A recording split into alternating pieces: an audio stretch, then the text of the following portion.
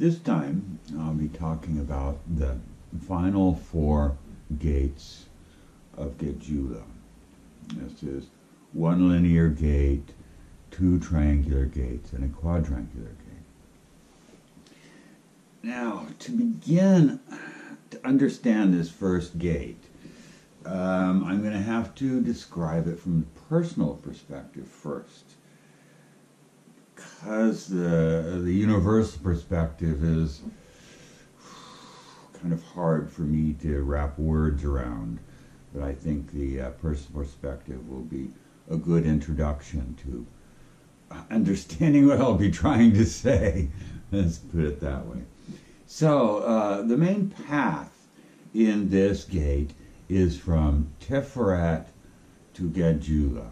This is the path of Teth, the letter Teth, Hebrew letter Teth, which means basket. It's also thought of as the coiled snake, okay? And it's the sign of Leo, fire sign of Leo, ruled by the sun.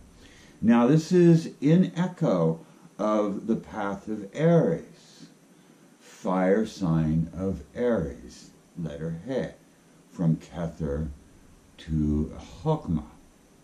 So this is on a lower level, so to speak, reflection of that path. Okay?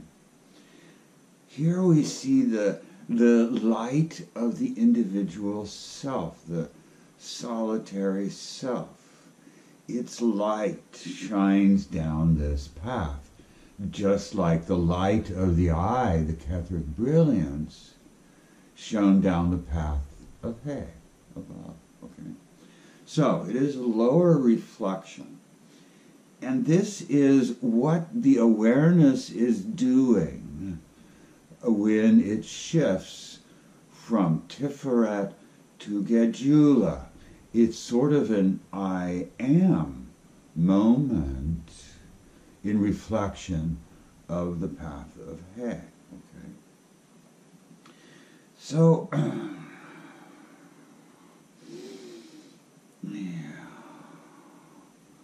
we start in Tiferet, the solitary self.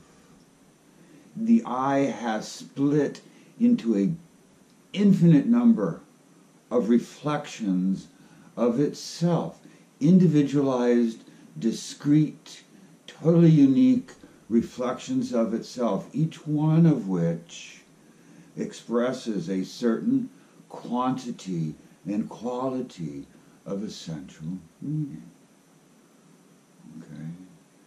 That's the beginning point in Tiferet, where you are your individual self, your essential self, the self that has been through every incarnation and will be, will go through every incarnation to come. Yourself. And you realize that you exist in this ocean of other. You are a solitary being. Okay? You're in this skin all by yourself, so to speak. And you realize that you are. But that ocean of other is exactly like you, yet not. You are unique among that ocean, but the ocean of other is also composed of essential meaning, of little reflections of that same I that you are a reflection of. And you see that you are grouped together. You are all alike. You are part of this collective in Gejula. That it all works together. Every bit of it is in absolute perfect harmony with every other bit of that ocean of individual cells. And you bring, because the rightness, the perfectness, the perfection of what is being done together, what we together are creating, this whole sequential temporal universe. You bring the best of yourself. You shine as brightly as you possibly can.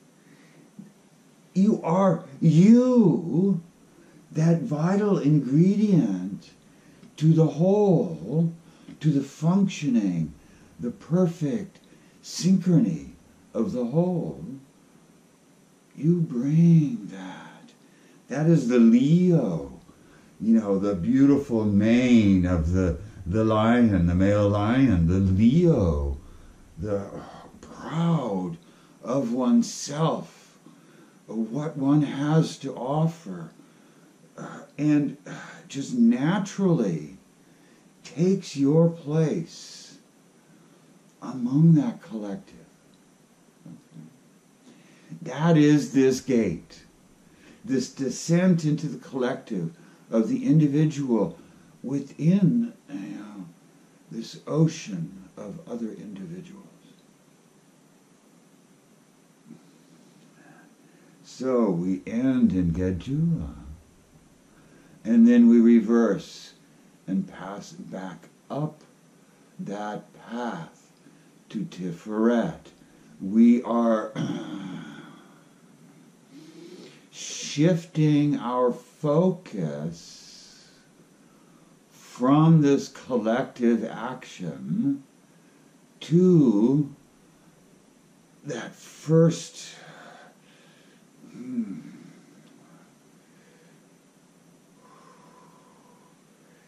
that sort of shock of finding oneself suddenly broken into an infinite number of bits. There's an innocence to Tiferet that isn't really taken into consideration the implications of other along with self, more consumed by the solitude of self in Tiferet, okay? So,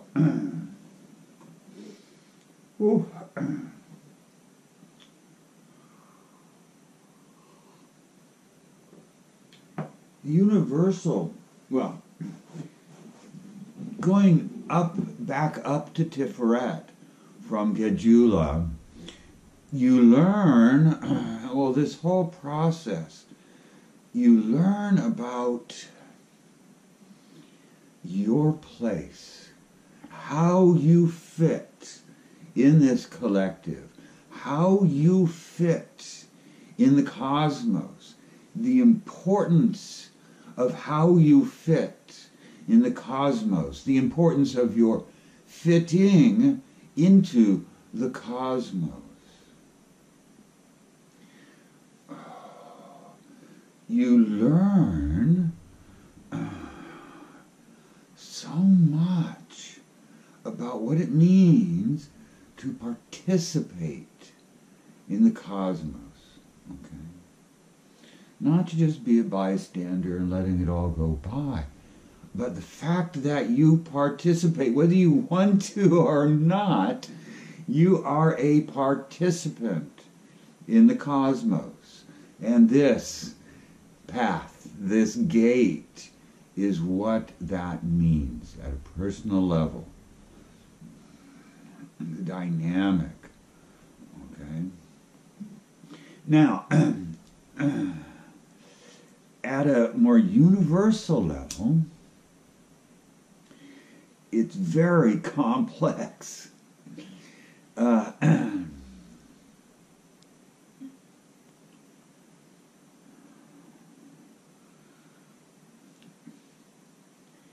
because at the universal level, there is a big dichotomy established with Tiferet, this self and other. And from here on out, from Tiferet on out, it's all about that interaction between self and other. That is the path through which awareness self-realizes. Other gives context to self. It's because of other that we define ourselves in these specific ways. You know, I have these characteristics which are unique in comparison to other. It's always in comparison, in relation to other, because we are invariably and inevitably all connected. It's one thing. Okay. So, from a universal perspective, this is the whole body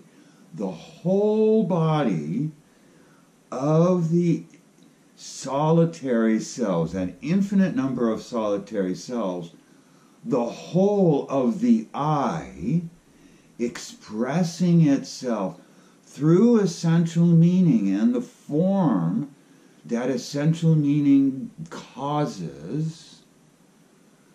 The whole body, the I, suddenly fractured into these infinite number of parts, but at the same time, aware through each one of those infinite number of parts. The I is fully aware of everything simultaneously. And in that awareness, the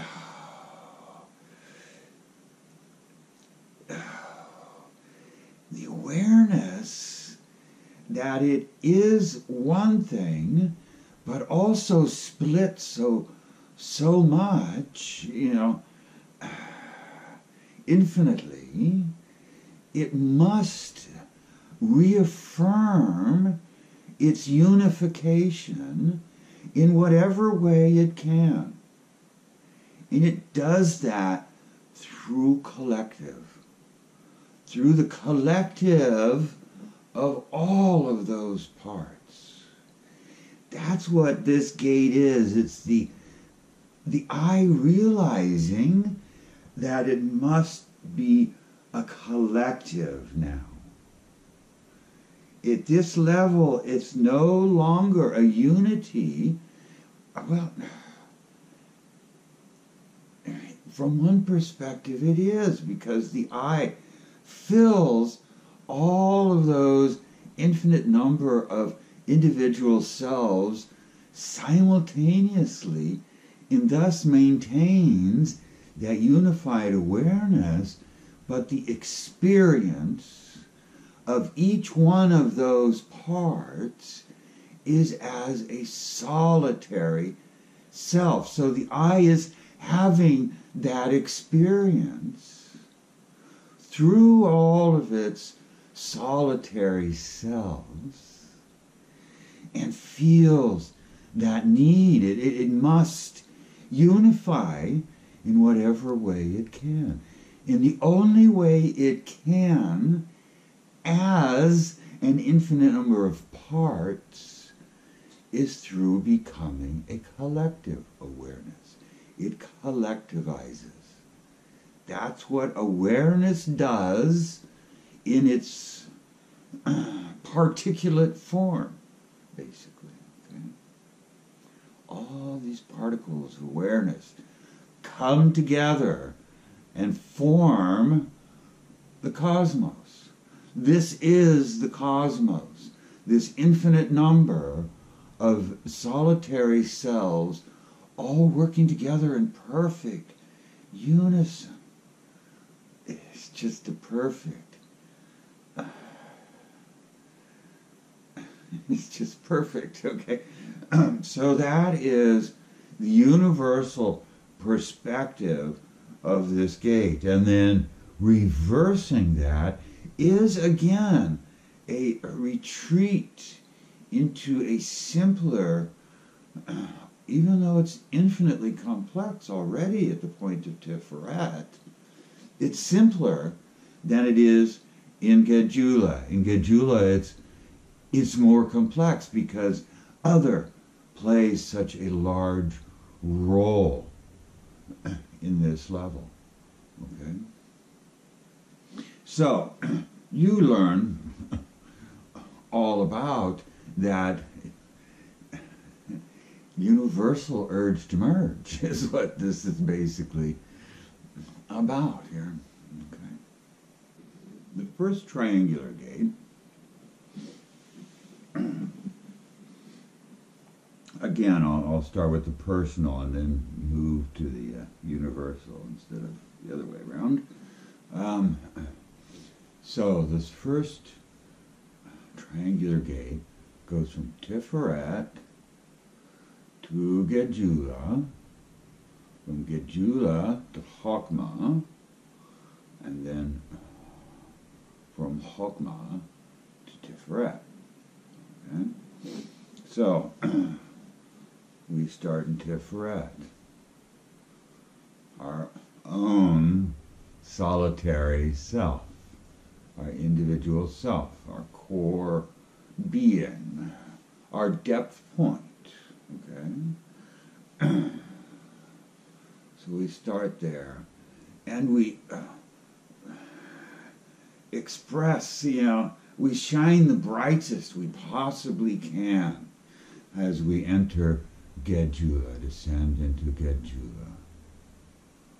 Okay, we shine our light into the collective.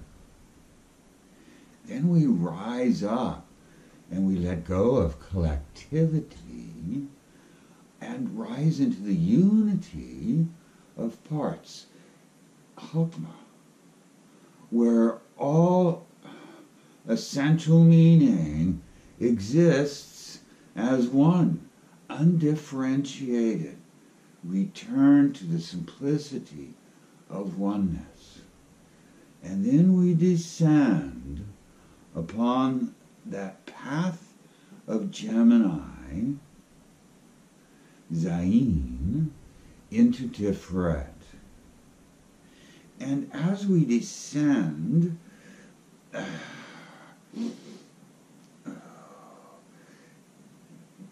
the body of essential meaning begins to polarize. And we descend into Tiferet as self and other. Okay. And then we reverse. We reunite with all of that essential meaning in Chokmah, and then descend as our essential meaning and other into Gedula.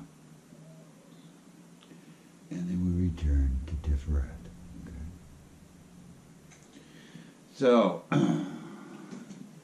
this contextualizes that shift from Tiferet to Gedula, and the main contextualization is that path of Zayin, the introduction of other. That, remember, that is the first introduction of self and other. Self and other. Okay. And that is crucial in understanding this whole dynamic with the path of death, Tiferet to Gedula. It's all happening in this context of self and other, and that's really driving things along. Okay? And from the universal perspective, the whole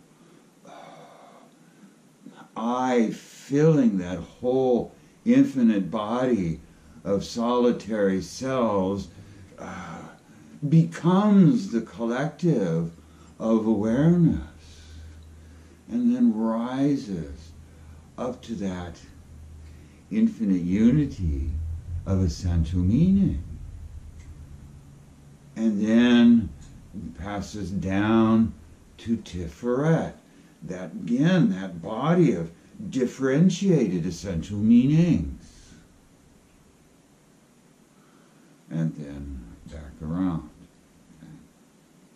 So here you come to understand that universal process and how important, how significant that shift of awareness between Kether and Tiferet really is.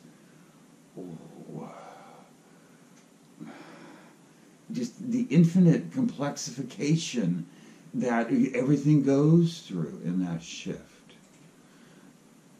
Still all one thing. Okay. So then the quadrangular gate is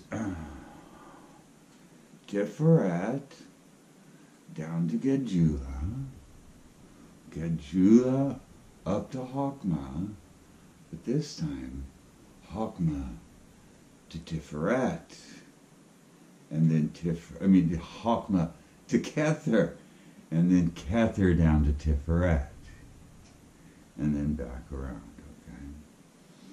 Okay. So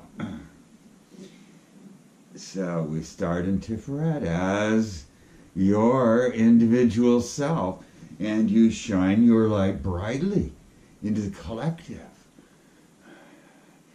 And then you rise up from the collective through that phase of differentiation into undifferentiation.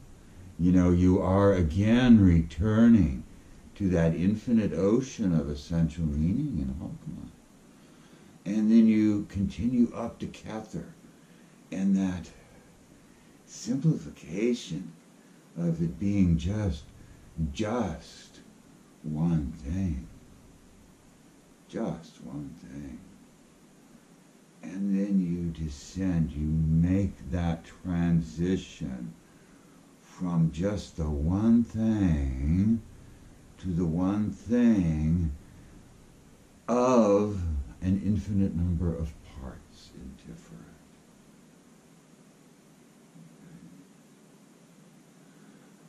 Down to your solitary self.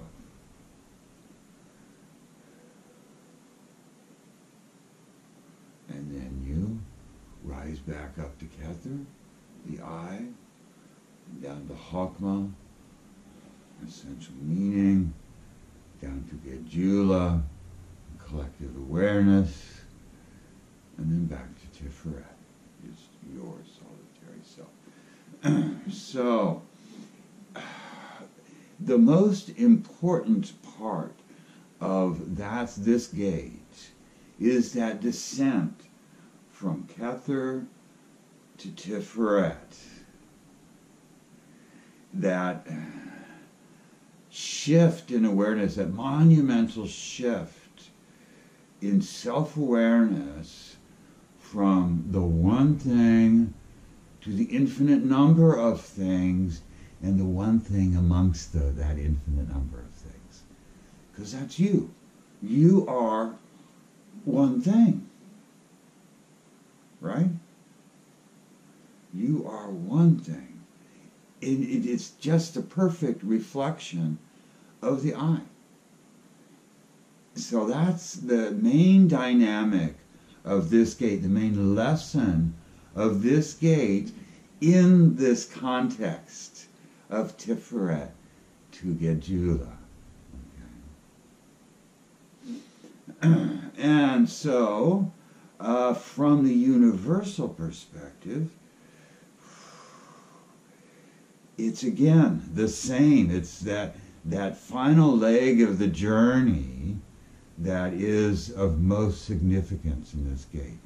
So, the I exists in Tiferet as an infinite number of parts, fully conscious, fully aware of each one of those parts simultaneously, and then becomes the whole collective, consciously, simultaneously, all of the parts together, working together, and then rises up to the undifferentiated familiarity of the infinite essential meaning, and then makes that shift back to the pureness of I in Kether,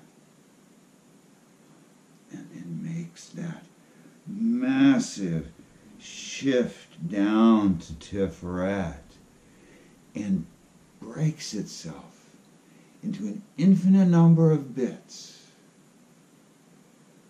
It becomes again an infinite number of parts, yet intimately connected with every one of those parts. This is the body of the I. It's its arms and legs and fingers and toes. And then rise up again together in that simplicity of the I, down to the infinite essential meaning, down to the collective of individual awarenesses, and returning to Tiferet in solitary selves. So, like I say, it's that final leg from Kether to Tiferet that is the most important here. Okay? So the final gate involves the hidden path. It's a triangle. And it's from Tiferet to Gedula up the hidden path to Kether, and then Kether down to Tiferet and back around. Okay. So, again, from the personal perspective first, we start in Tiferet. As myself, as my depth point, me exclusively I, my little reflection of the I. And then I join with the collective and I shine my little flicker of the I as brightly as possible to aid in this perfect work. And then I go straight up to the I along the hidden path, returning to the simplicity of I. And then I descend into Tiferet, and again into myself, my solitary self, me. And then I reverse. Go back to Kether, the simplicity of I, that complete unity of awareness, and then descend quickly and directly into Gedula, into the collective awareness, and then return to Tiferet in my solitary self. So,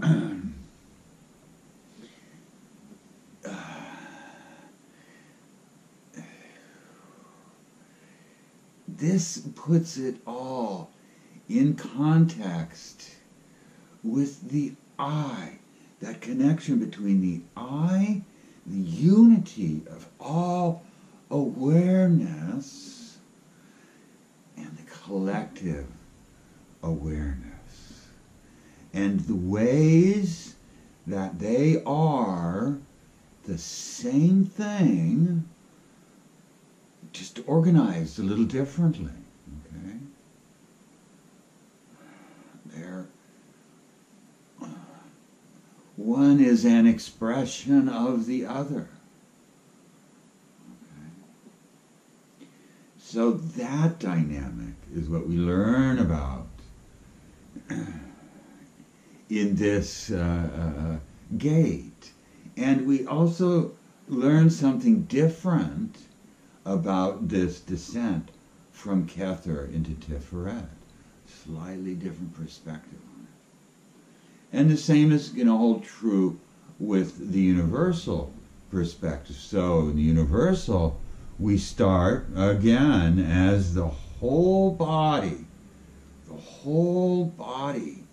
of those individual selves, the solitary selves, aware of all of them, not just aware of all of them, but experiencing existence through them, and we descend into the collective of awareness and experience existence through that collective awareness, that entire infinite body of the collective awareness, and then we return to the unity of awareness in Kether.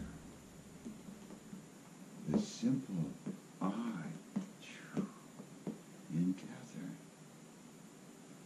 And then we descend into Tiferet, into that whole body of individual selves, and again, experience existence spread out in this way through all these infinite number of different experiences that all together form my experience as the I. Okay?